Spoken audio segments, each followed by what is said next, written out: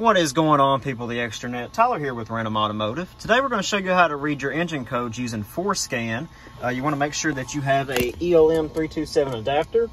That link is in the description, and a Windows laptop. If you've already set ForScan up, this is pretty much a video for you. If you haven't, it's a pretty simple process. You'll just have to go on their website, which is down below in the description.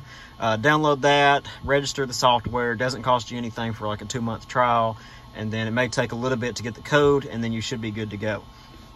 So once we've done everything and we're in the ForScan program, everything is hooked up, we're going to connect to the vehicle by clicking this button here.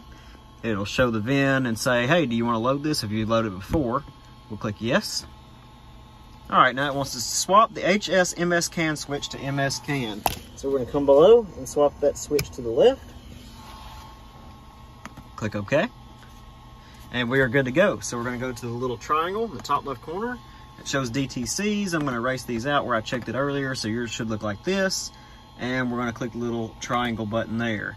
And it's going to ask us to swap to HS CAN again. So we're going to come below, swap it over.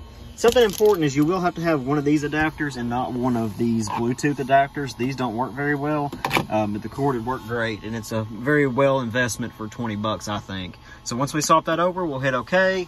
And we got no trouble codes on here. So no HVAC, no GM codes, PCM, OBD2, IC, and ABS codes. So we are good to go in this truck.